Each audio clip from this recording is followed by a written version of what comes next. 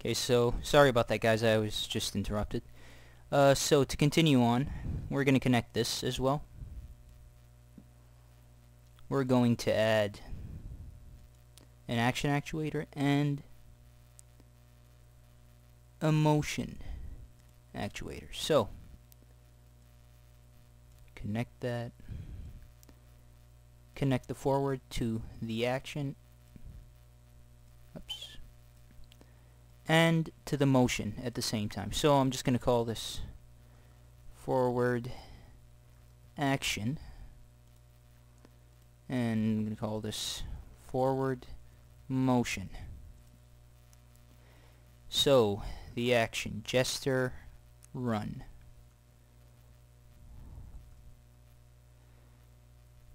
So this starts at 6. By the way, you use arrow keys to control this. 21 ends at 21, so I'm going to set this to 21. Loop stop. And don't forget to set the animation to Jester run. Priority, I'm going to give this a priority of 5. Blend in, we're going to make this 7. So now that we got that set up, so the motion, this is the actual movement of the object in the 3D world. So that's just the action, that's the animation. This is the actual movement. So as you can see here, the way Blender is set up, I'm not sure why this is like that. The front view, if you look on the front view, the Y-axis arrow here points towards the back. So when you're doing movement, if you want the character to move forward, you have to make this the movement on the Y-axis negative. So we're going to set this to negative 0.05. I just wanted to point that out because a lot of people mess up because of that. So, right, so just run a simple test. Forward works just fine, and as you can see, he does the animation. It's very smooth. So now we're gonna make the character turn. So what I'm gonna do, let me just lower the graphics a bit, go to properties, because I'm running this on GLSL, which is not supposed to be the way it should be because it just takes up memory. So I'm just gonna change this back to drop sheet. So now we want the player to turn using the W and A, or right and left, depending on which controls you prefer. So add keyboard, make this turn right. Key W.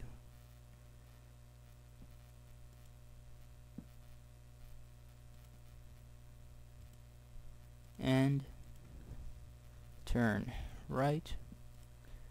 So same thing with the forward. We want this to be done when the player's in collision with the, actually no, we just want it to be when the player's at state 1, because you might want him to turn while he's in the air. If you don't want him to turn while he's jumping, you should connect this. If you want him to be able to turn while he's jumping, you shouldn't connect it. And just in case you connected it, you can just connect it. If you want to disconnect it, you could just reconnect it, and it's going to disconnect it for you. So we're going to add a motion. Turning doesn't need an animation, you just need the motion. So we're going to connect that, call this turn right, and this indicates location. I want to change rotation, so this is rotation on the Z-axis. Okay, actually no, this is the Z-axis, X, Y, Z. So I'm going to set this to negative 0.04, and you can experiment with different degrees. Add another one for the left. Turn left. Change this to A. And turn left. So we are going to connect that, the state indicator, and the turn left. I'm not sure why that disconnected. Okay, so add a motion actuator, connect that, rotation 0.05. So right is a negative, left is a positive. Don't ask me how that works out. I'm not really sure myself. I think it should be the opposite, personally. So, test this out. So, do a simple test forward, and as you can see, the character doesn't turn. Let's just see here. All the linking is done properly, so... Oh yeah, I think it's just because I'm used to the old Blender, so they made the turn actually slower, so we need to give it a higher value. So let's just make this a -3. For the right, for the left, make it a 3, +3. It's just that I was used to the old Blender version, which had faster turning. So if you test this out, you can see that the character actually turns. Now you notice that the character is running a bit too slow, so you could obviously change that. You can see motion forward, movement, change this to negative. Let's just try -1, see how that goes. Oh, way too fast. -0.15 maybe. So this is for you to do the perfecting. This is also way too fast, but you can perfect it yourself. So I'll just set this to -0.10 and go with that. Okay, so now we have a player who would move forward, turn, and fall if he's not in collision with the ground. Alright. So now I'm going to go over the jump.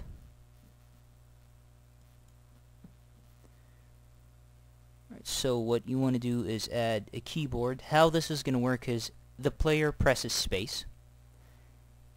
The property jump changes to 1, which indicates that the player should be in air, should be in his jumping state, basically. It's not going to change the player state, it's just going to change the jump property. And when he lands on the platform, the jump property is going to change to 0. This is why you need platform on the property platform on every platform you have, or whatever you want to call that property. Because if this is going to be set so that if the player collides with an object that has the property platform, the jump is going to be set to 0, so he wouldn't be jumping. If you didn't add the property platform to your platforms, or any object that the player would be able to stand on, the player is just going to keep jumping. And you could test that out later by adding a cube or a plane or something like that. So we're just going to move on. Add space, let's call this jump indicator. Key, space. And connect that. You might want to make sure that the player can only jump while he's on the ground and while he's in state 1. So you connect the state 1 sensor. In terms of collision, it's just up to you whether you want him to be able to jump while he's in the air. I don't really want him to jump while he's in the air, so I'm just going to connect that. Change this to jump indicator. And we're going to add a property. So this actuator is used to control properties. So you want to make sure that, first of all, let's call this jump indicator. You want to make sure that this is on assign, which means that it's going to assign the exact number. You could do add, copy, toggle, but we want this to be on assign so that it would assign the exact number that we specify. So select the property. We want it to change the jump property, set the value to 1. So now when the player presses space and he's in collision with the ground and the player state is 1, it's going to assign the property 1 to jump. It's going to change this to 1. So if you want to see this change, you can click on this, which means it, and over here in the options, show debug properties. Okay, so now you need to have this selected if you want to see the change in the game. When you publish the game, you're not going to see, like if I press play, you can see on the top left corner of my screen, it has a lot of properties. One of them is the gesture jump at the top, and it's set to 0. So the rest are just properties that I gave to the mesh. You don't need to worry about those. So those properties are not going to show up when you publish the game. So you can just keep that on before you publish. It doesn't really matter. It's just for debugging. So assigns it 1, and now we're going to make it so that if the property jump is 1, the player would jump and do the jump animation. So property sensor, call this jump. So this is performing the actual jump, equal jump. So it's saying that if the property jump equals the value 1, and connect, call this jump. We'll add an action and a motion. So connect that, call this jump action.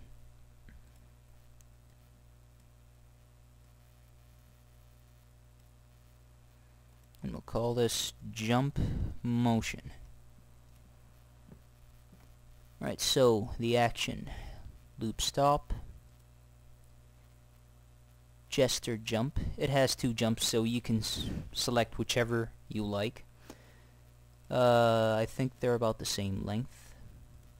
No, one is longer. So we're just going to go with jump 1. We're just going to set it so that you can see it ends at 8. We're going to make it set, we want the player to just transition to the jump right away. So we're going to set that to start at 7, end at 8. You need at least 2 frames to perform the animation. That's why I'm using 7 and 8. If you have it start at 8 and end at 8, it probably wouldn't work. Blend in is what's going to make the transition smooth. Like if you try, actually I wouldn't test it right now, but if you test this out without actually making it transition smoothly, it would just change to that, the player would actually change to that pose right away, which would make your game look weird. So you want to make it transition smoothly, so I'm just going to set this to 7. Maybe 10 is too slow. Priority, we're going to set this to 3. It has to have more priority than the forward animation, so that when the player is jumping and pressing forward, it's not going to do the forward animation. Next is motion. We want the player to move upwards, so X, Y, Z. We want him to move, let's set this to 15. So positive 15, which means the player is going to go up. And now, the last thing we're going to do is the actual landing. So the player, like if you notice right now, if I test this, he lands, he can move. Press space, notice the property is going to change to 1. 15 may be too much.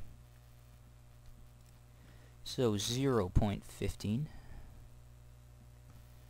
You have to do a lot of experimenting sometimes to get this right. So property change, you can notice that's a jump. He keeps jumping. That's because we didn't set the landing logic. Let's just make this 0.25. Okay, so the landing, we're going to set it so that if the player, we could actually reuse this, I think. Yes. Collision with platform, and you could add a collision and just replicate this, or you could just link it, reuse it. So, if the player collides with platform, we're going to set this to land.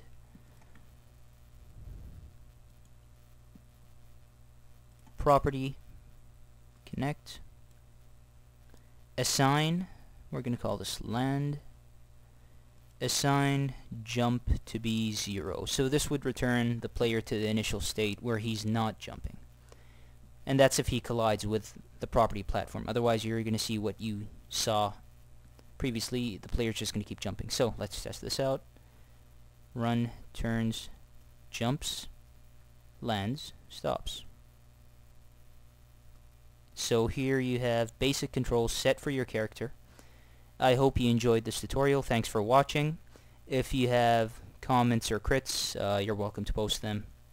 Don't forget to subscribe for more tutorials. Thank you.